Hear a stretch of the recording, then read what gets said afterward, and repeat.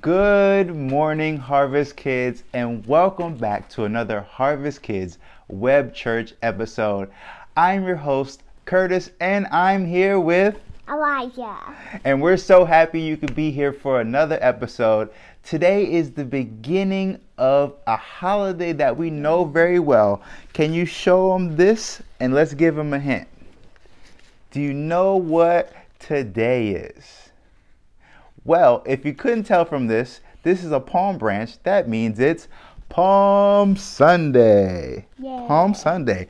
Well, do you know what holiday comes right after Palm Sunday?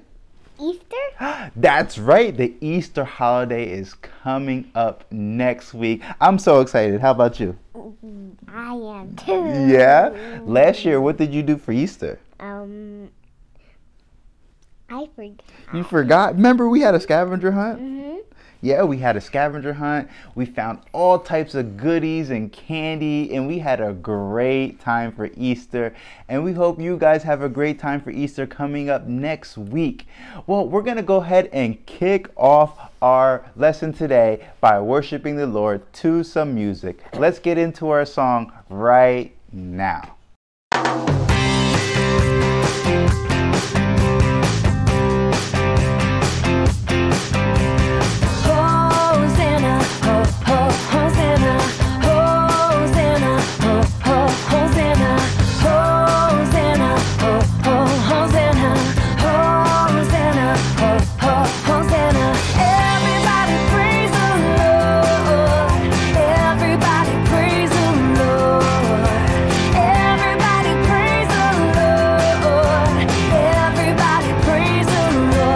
Clap your hands and wave your arms, play the drums and then rock the guitar. So clap your hands and wave your arms. You can play the drums and then rock the guitar.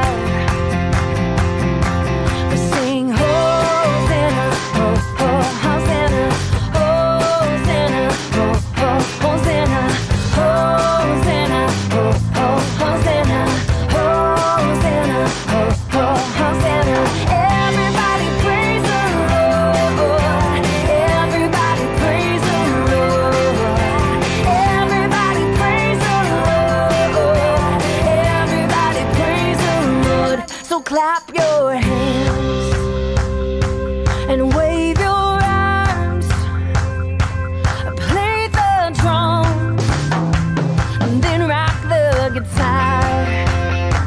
Oh, clap your hands and wave your arms. You can play the drums and then rock the guitar. Sing Hosanna, oh, oh, Hosanna, Hosanna, oh, oh, Hosanna, Hosanna, oh, oh, Hosanna, Hosanna, oh, oh, Hosanna.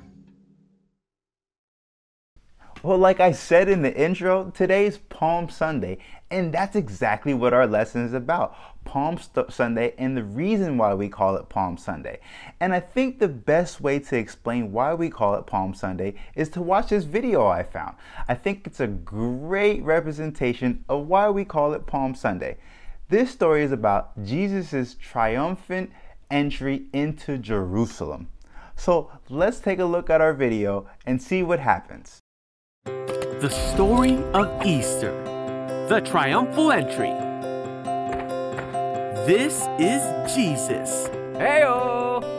who is the Son of God and the Savior of the world.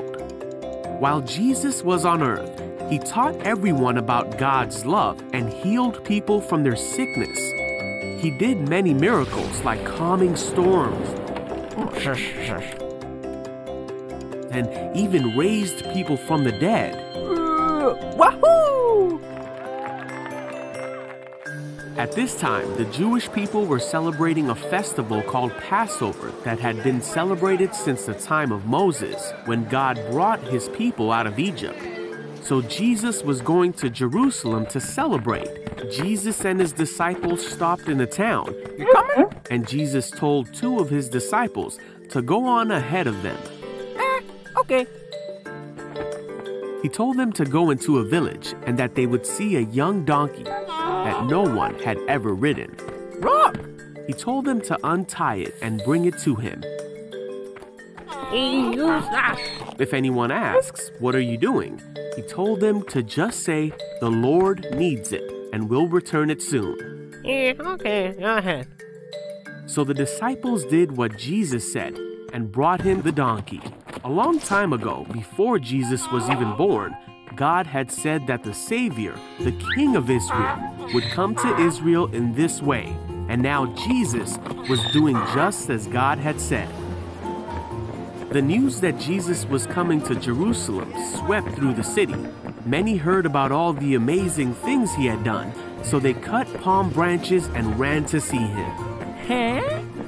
The Pharisees and religious rulers realized that there was nothing they could do, for everyone was going to see Jesus. Jesus rode into the city of Jerusalem, and the crowd spread their coats on the road ahead of him. His followers began to shout and sing as they walked along, praising God for all the wonderful miracles they had seen. The Pharisees were upset, Hey, Jesus! and they told Jesus to stop the people from saying things like that. But Jesus said, if they keep quiet, the stones along the road would burst into cheers. So the people kept on singing, "Blessings on the King who comes in the name of the Lord. Praise God in highest heaven." The entire city of Jerusalem was in an uproar as he entered, asking, "Who is this?" And the crowds replied, "It's Jesus." And Jesus rode the donkey through the street of Jerusalem to the temple in a triumphal entry, just as God said he would many years before.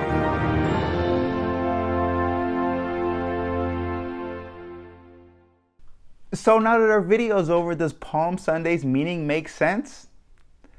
Well, if it doesn't, let me read something from the Bible to you, and maybe that'll help a little bit more. So let's read together.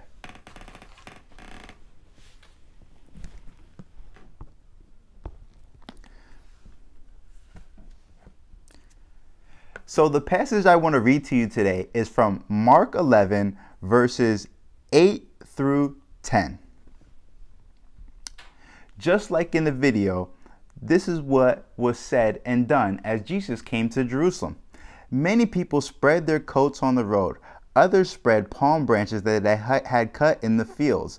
Those in front and those in the back shouted, "Hosanna! Blessed is the one who comes in the name of the Lord. Blessed is the coming kingdom of our father David. Hosanna in the highest heaven." So does that make more sense now? See, the people spread palm branches on the ground as Jesus arrived in Jerusalem.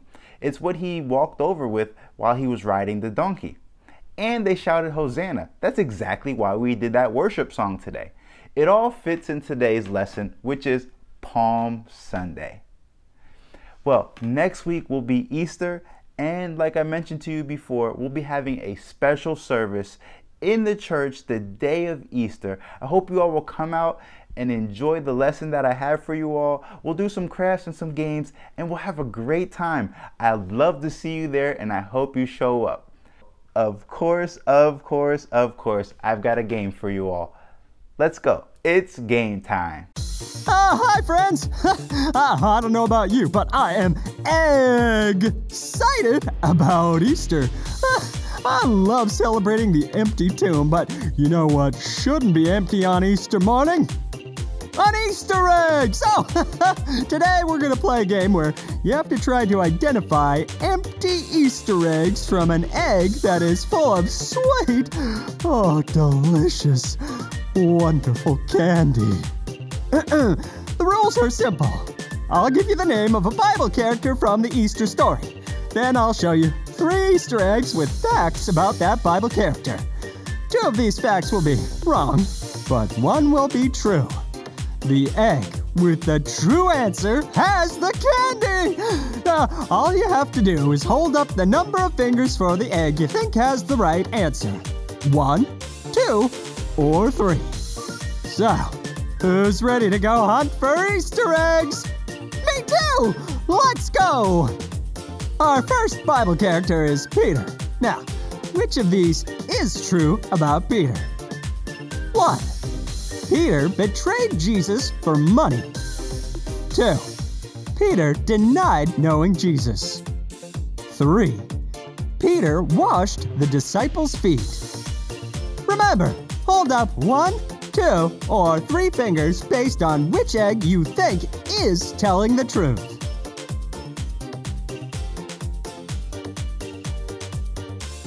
Ooh, so it's not egg number 1.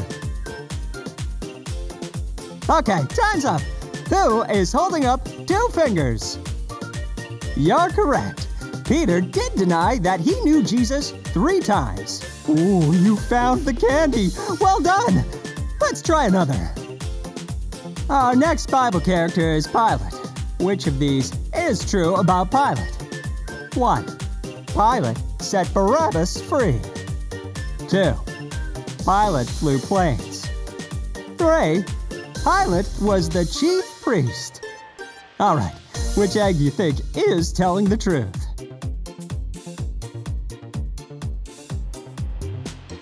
So, Pilate's not a pilot. Okay, time's up. How many fingers are you holding up? You should be holding up just 1 because Pilate did set Barabbas free. Nice job. I'm ready to try another one. Our Bible character for this round is Judas Iscariot.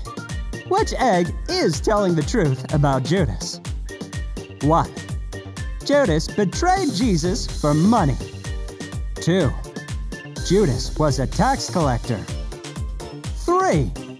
Judas prayed with Jesus in the garden. So, which egg do you think is telling the truth? Okay, 1 or 3. That's it, time is up. Who is holding up 3 fingers? You should be holding up just 1. Judas Iscariot did betray Jesus for 30 silver coins. Let's try another. Looks like our next Bible character is Simon from Cyrene. Now, which of these is true about Simon? 1. Simon was Jesus' brother. 2. Simon invented Simon Says. 3. Simon carried Jesus' cross. So, which egg is telling the truth?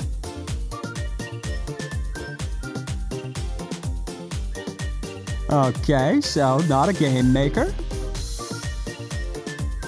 Time is up! Did you figure it out? It's egg number 3. Well done.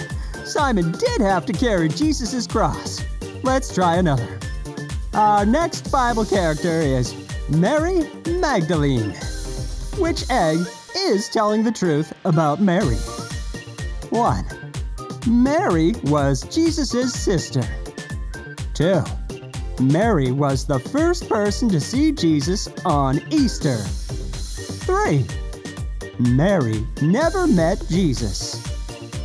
What do you think? 1, 2, or 3?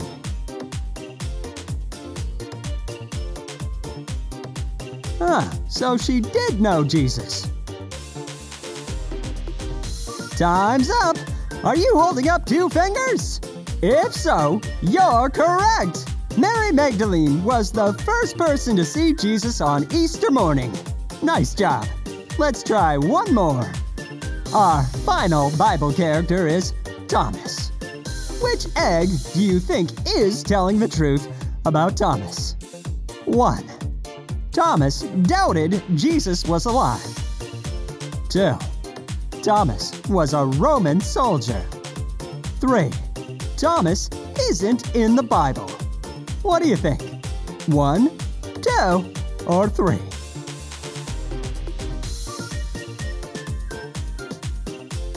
So, Thomas wasn't a soldier. Time's up! Are you holding up 3 fingers? If so, you should be holding up just 1. Thomas was a disciple, and he did doubt that Jesus had really risen from the dead until he saw him with his own eyes. Excellent work, everybody! You found all of the candy eggs. Happy Easter!